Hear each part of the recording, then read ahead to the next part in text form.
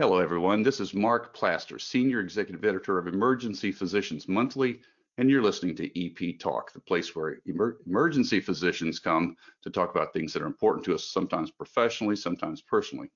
So today, my guest is Andreas Frank. He's the president of Frontline Care, which is one of the three divisions of Hillrom. And we're going to be later on. We're going to be talking about one of their updated, I wouldn't say innovations, but it's an update of a very common product that we all know about, and we'll talk about that in a minute. But first, I want to introduce you to Andreas and talk a little bit about how you got here. Before we started, we were talking about Skinny Atlas, New York, and if you're not from New York, you hear that term, you hear that city term, and you think Skinny Atlas? That's the name of the town? And tell me a little about Skinny Atlas. Yeah, no, that's great, Mark. Thank you for the introduction. And it's not just that I'm not from New York. I'm not from the U.S. originally. I grew up in Germany and moved around a little bit and studied in Texas. Oh, really? Where in Texas? Where in Texas? I was at UT for a year. Okay. And then I came to the U.S. Originally when I started to work in DC. And okay. So I spent 10 years of my life in DC. Working. Was this with marketing? What were you doing in New York or in Washington, D.C.? In DC, I started out working with McKinsey in a consulting space, and then I spent a number of years working at Danaher Corporation, which is based out of DC, and at the time they just started to build out their medical division. So it was a very exciting time, sort of early 2000s. And then from there, I actually lived for several years in Chicago when I first joined Hillrom, which is just now coming up on 10 years ago. Wow. I lived in Chicago, and a couple of years ago, we picked up with the family and the girls and my wife, and we all came up here to Skinny Atlas. We love it. It's great. Yeah, for those of you who are not familiar with upstate New York, the Finger Lakes area, it's absolutely stunning, absolutely beautiful. And Skinny Atlas looks like it would be spelled Skinny Atlas, and it's not. Not even close. Not even close. Can you spell it? Can you spell Skinny Atlas? Skaneatles. I do that every time. Yeah. The first when I was driving up there for the wedding, and I couldn't wait to see this on the sign because I thought this is skin. And then when I saw it, I thought, how do they get that into Skinny Atlas? And then I started actually trying to pronounce it, and I said, well, that makes sense. Okay, I finally got it. But I love that. I love that name, that town name. It ranks right up there with. My brother lived in Western Kentucky, and there was a small town down there. You will not believe it. And the town's name was Monkey's Eyebrow. So I think Skinny Atlas is just funny in its pronunciation because it actually is I think it's a Native American term. Yeah, that's right. There are quite a few of them around here. Exactly, it's only when you pronounce it that you finally see the humor in it. But anyway, getting back to Hillrom, you've been with Hillrom for about 10 years, and you're now the president of the Frontline Care, which is one of the three divisions. And tell me a little bit about that, and then we'll start talking about your work with Welch Allen products. Yeah, absolutely. So I'd say over the last 10 years, Hillrom has been quite on a journey of transformation. I think a lot of people and a lot of clinicians certainly, when they first hear the name Hillrom, may think of hospital beds.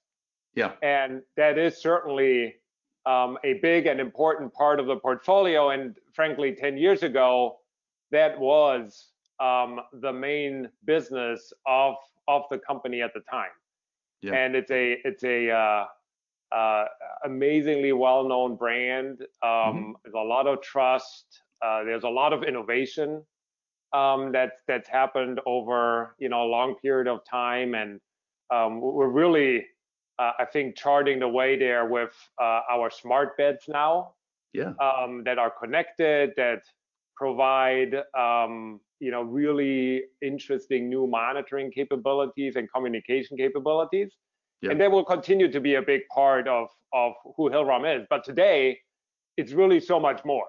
Yeah. And over the last 10 years, the two big areas that we added are a range of surgical products, specifically focused around surgical infrastructure, tables, lights, booms, some of the video integration that's happening in the OR. And that's a really, obviously for hospital systems, a very important piece of their capital spending and their revenue generation. Yeah. But then we also made a really transformational step about 5 years ago with the acquisition of Welch Allen. And that really, the reason why that's so transformational in my mind is because it moved the portfolio and Hillrom and who we are beyond the hospital. Yeah, exactly. It really, positioned us in primary care, in the home to some extent, in alternate settings, where frankly a lot of the care is shifting for all the right reasons. And I think we've just seen that with COVID happening in an even accelerated fashion. Yeah. So, one of the things that emergency physicians, I've been in this field for 40 years almost, and I have seen emergency medicine was built on a delivery of care idea. The idea that you didn't have to go to a doctor's office, you could come to the hospital. It used to be just everything, only the most severe emergencies in it landed in the emergency room. And then over the last 40 years, people started preferentially coming to the emergency department as the front door of care for a variety of things. Yeah. And so emergency physicians have been for decades tuned into this transition of care, delivery models moving outside the hospital. And even so, I've been talking to a lot of my colleagues about where we go from here, as far as extending into the community and having paramedics and having advanced practice providers going into the community and communicating with a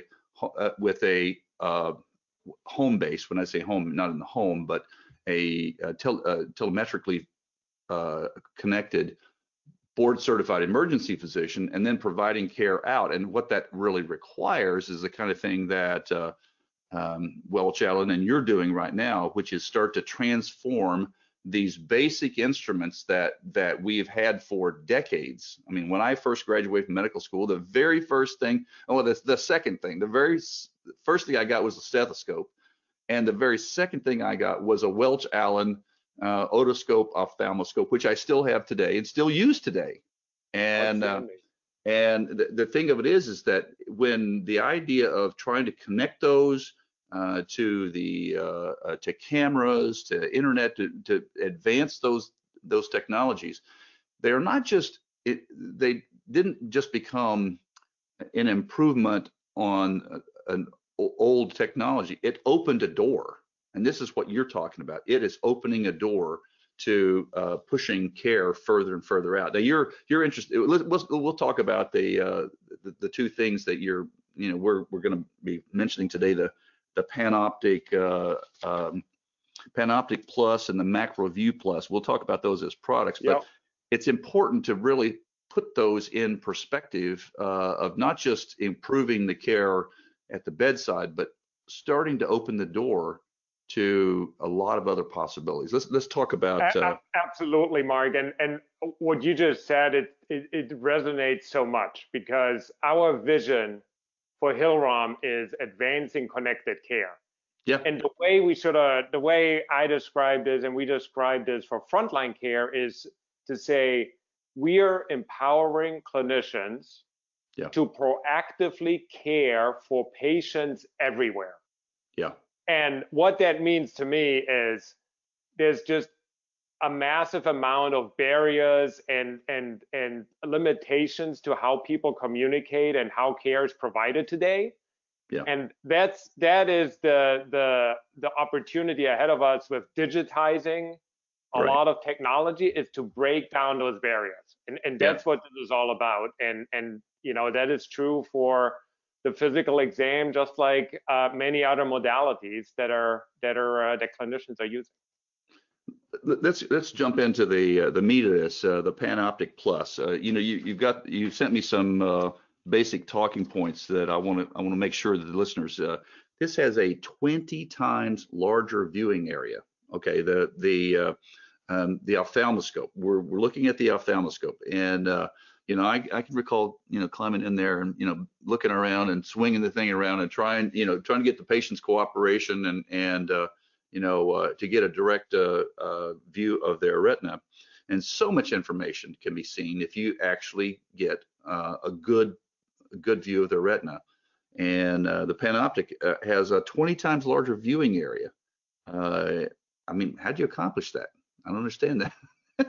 Yeah, I think, Mark, you said at the beginning, you said, is this really innovation? It is truly a highly innovative product. I mean, it's a completely redesigned concept of a head and a handle. And really that's what's needed to achieve a step function improvement like a 20 times improved field of view. So in a lot of ways, I think we're really revolutionizing how care is going to be provided and sort of the accuracy of treatment. And the way I think about it is we're doing all of that. I think if you pick up the PanOptic Plus, it will feel familiar, and it should feel familiar. And it has the same sort of, it gives you the same sort of comfort that you're used to when you pick up a Welch Allen device. Yeah. But it has packed into it all this innovation in the handle, in the head. That's just absolutely amazing. I'm always blown away, frankly, when it's just like with the beds. You think about primary care and these tools, right? And the amount of innovation that's happening is tremendous. It has it features quick eye alignment technology, which helps better direct a patient's gaze, and that is that is so important. I mean, as someone who's been doing this for a long time, you literally are chasing somebody's eye around when you're trying to do this. And when I read that, I thought, finally, somebody has addressed a really basic problem here. Yeah, I have to admit, like I obviously try and use and play with the devices and try to get sort of a personal impression, right? And yes, it is very important to keep the eye aligned, and I think that's where the quick eye, the light technology that helps you sort of focus where the patient is looking will be a big step forward.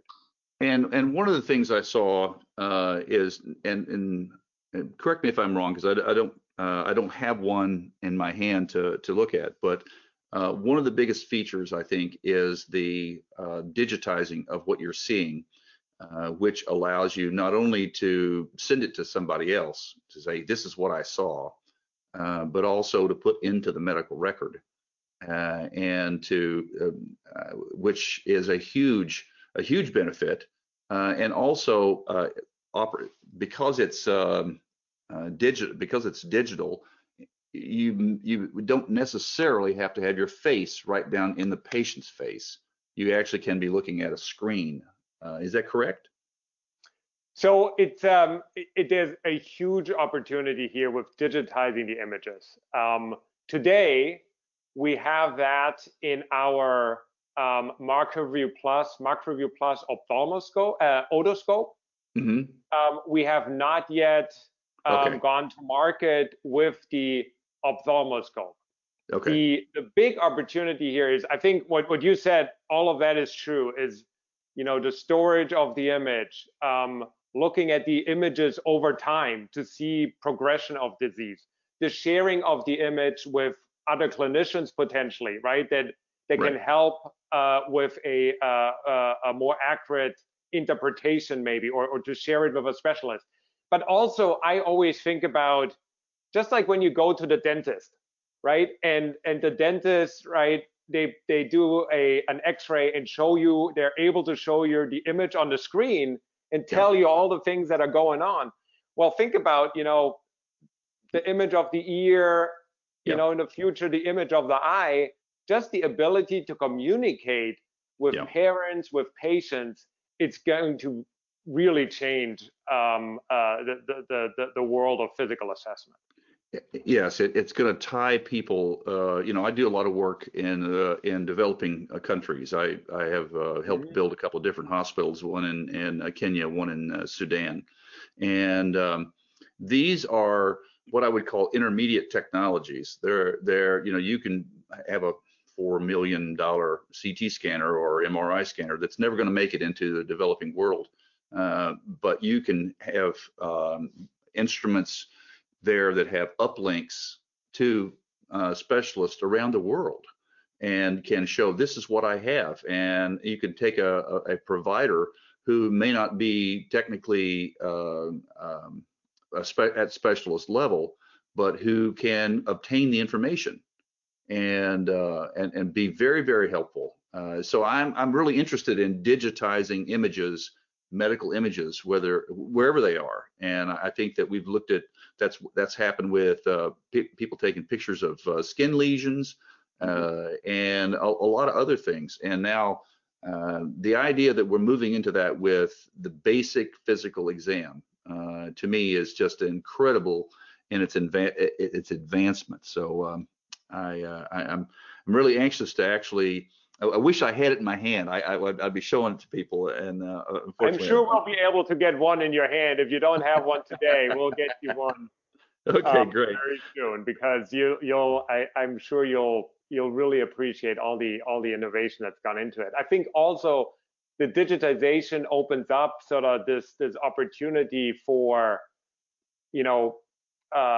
sharing with specialists, but also down the road have more technology, and in particular where in those images where everything is okay, to do it with really smart screening, with technology, with AI, with machine learning. I think that will help further sort of improve the accuracy of the diagnosis. Yeah, I think so too. I think there's a lot of time that a non-ophthalmologist looks in the eye and doesn't always know exactly what they're looking at. I mean, even when they've been trained, I think they haven't seen enough of it. And so when they see something that's unusual, they're not sure exactly what they're seeing. They see it flash by in front of them. That's why this 20x larger viewing area is so important, is to get a chance to actually study what you're looking at. And I think that you have the ability to actually train a whole generation of physicians in more extensive examination of the eye. So I congratulate you on that. Let's talk about the macro. Let's talk about the Macro View Plus. This is a 3x larger viewing area compared with the traditional otoscope. And this is what we were talking about before. It's compatible with Android and Apple smartphones and the free Eye Examiner Pro app. Tell me about that. Yeah, so it's the Macro View Plus otoscope is, again, sort of very similar form factor, head and handle, but again with a lot of new technology and innovation packed into it. One of the ones you talked about, which is the compatibility or the ability to attach a smartphone to the back of the otoscope. And so, with that attachment, the camera that you have on your smartphone aligns with the viewing area of the image. And so, we have an app for Welch Allen that we have, that is running on the device, where you can capture the image and then share it from there, right? You can store it obviously in the EMR. You can communicate with the patient, or you can share it with your network or specialists if you want to get a second opinion or you have additional questions, or you want to just have a reference point to go back to later in time. So that is a really I think exciting new capability that we have here, and we're looking to bring that to a lot of other devices, for physical exam, eyes, skin, other devices in the future. I'm sure you thought of this in today's the advancement and the more educated patient may, in fact, there may come a time where patients actually purchase these. They've got several kids, and rather than run in, the ear infections and problems like that are such a problem that if they could, if a mom was skilled enough to be able to view an image and send it to the pediatrician, they would. I think there were probably consumers who would invest in something like that.